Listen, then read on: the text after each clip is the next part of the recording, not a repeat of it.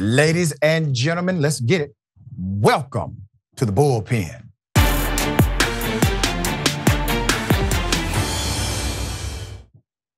All right, we have in the bullpen Mr. Donald Kimball, commentator, Young Voices, and communications manager, Washington Policy Center. Very accomplished young man. Good to have you on the show. How are you?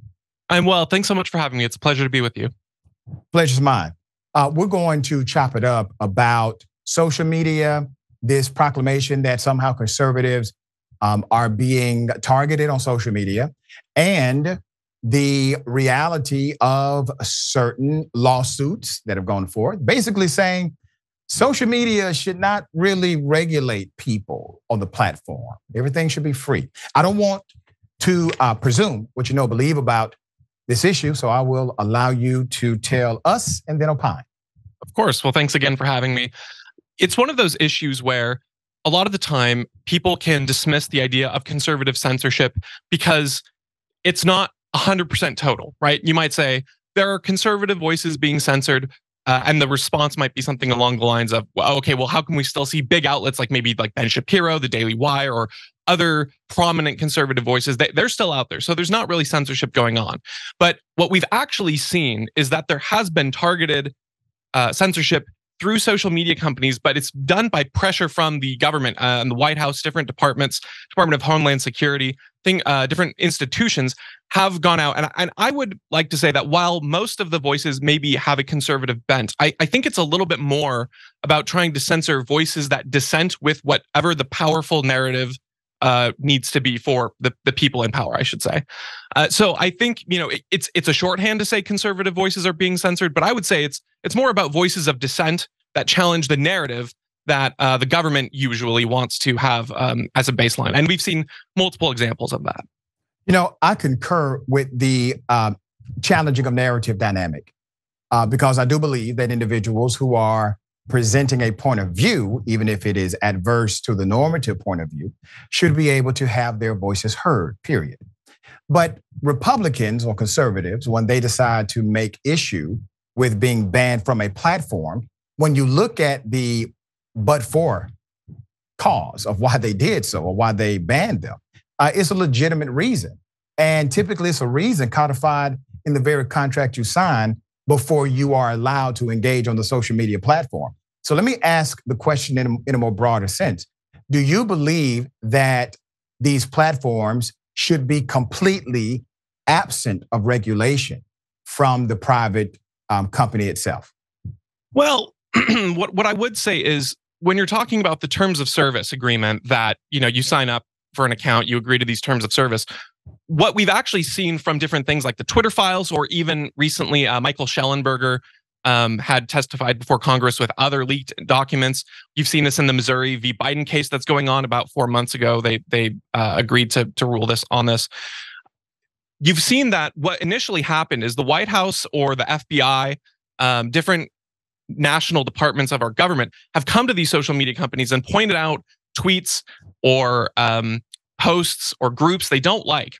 And initially, there actually was pushback from these companies saying, actually, this doesn't violate our terms of service, so we're not going to. But what ended up happening then is you had prominent individuals in the government threatening of sorts to these companies to change their terms of service. And so then the companies did go in and manually change their terms of service so that then they could go back and censor a lot of this content. So I think it's a little bit of a false, choice to say either they have to have no regulation or the government stays or has total control. Because I think what's actually happening is the government is pressuring these companies to change their standard. Donald, allow me to insert this because we have limited time. I do want to know your position on the idea of deregulation because that's an important dynamic of our debate. Do you believe that these social media outlets should engage in unregulated content, or should they regulate the platform and just do it in a different way? Yeah, I think a private company has its own right to regulate its own content and to set those standards. I think that right does exist. I think the problem, though, is the government coming in and pressuring these companies to take a certain stance. I think that's where you get into some of the line of the First Amendment. So the companies are protected. And sir, that I agree with. So if the government, and let's utilize your hypothetical because we don't have any proclamation on the legal record, but let's utilize your hypothetical as fact. Let's say it's fact that the government is coming in, utilizing their power to pressure speech, even if it's a private company. Well, that is wrong. And that's what DeSantis did against Disney. That's wrong. You're utilizing legislation or government in order to penalize someone because you don't like what they're saying. But remember, in order for that to be an actionable claim, Disney had to say it.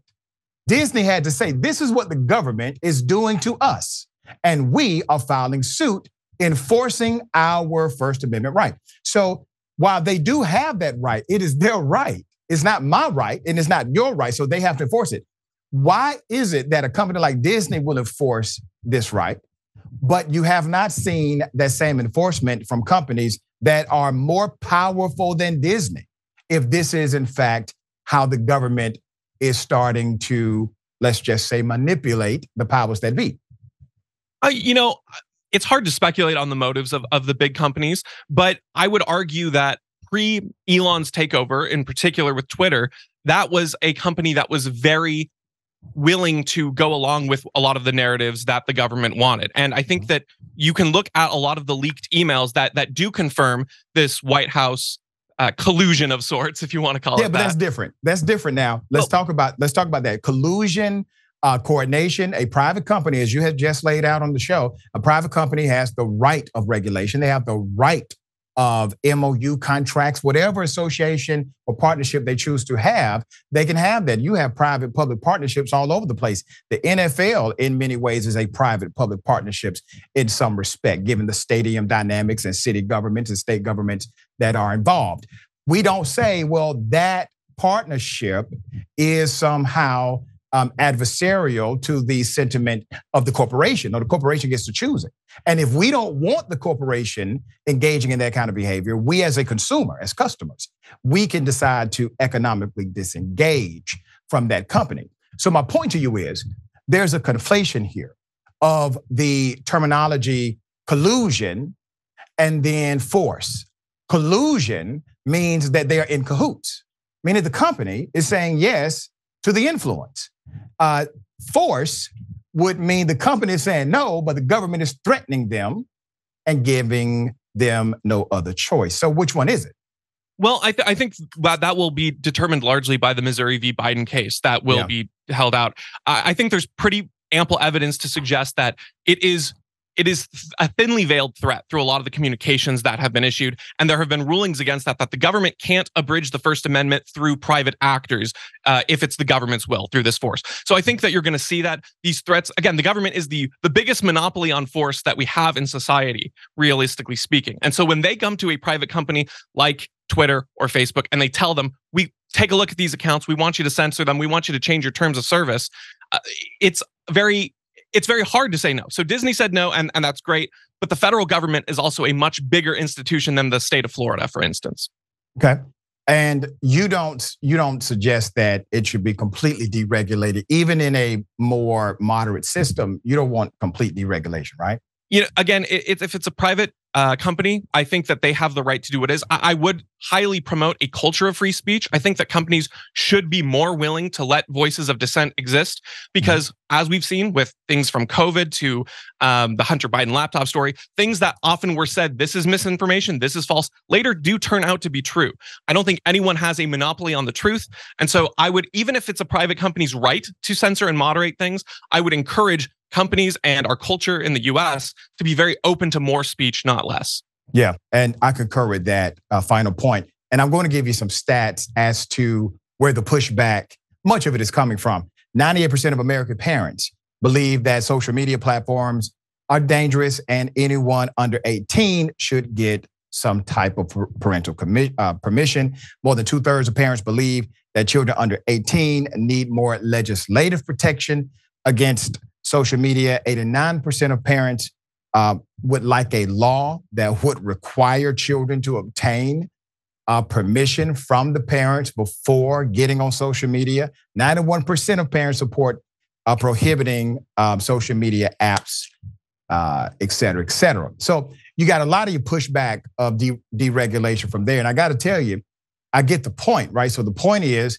you have this massive platform that children are on. I don't want my daughter exposed to people saying the N-word without any pushback. And then the very people, the same people who say that this should be a free speech dynamic like Truth Social, I lasted on Truth Social for 5 minutes before they kicked me off. And I said nothing that was controversial. It was just because of who I am. So the same people that are launching the debate, right, and going and actually filing court cases are the same people engaged in the same level of activity of silencing others who are not in agreement with them. Yeah, but my only response to that would be the St. Augustine quote, which is never judge a philosophy by its abuse.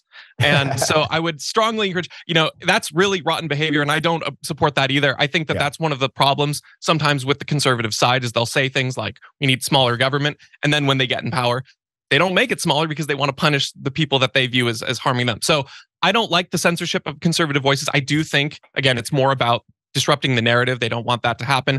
But I would also say that when you create your own platform and you want it to be a free speech platform, it should be a free speech platform. And you shouldn't silence or kick someone like yourself off just because of dissenting views either. There you go. There you go.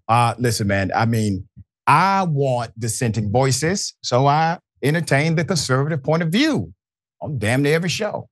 So I appreciate you coming on the show. Thank you, sir. Thank you so much for having me. Absolutely.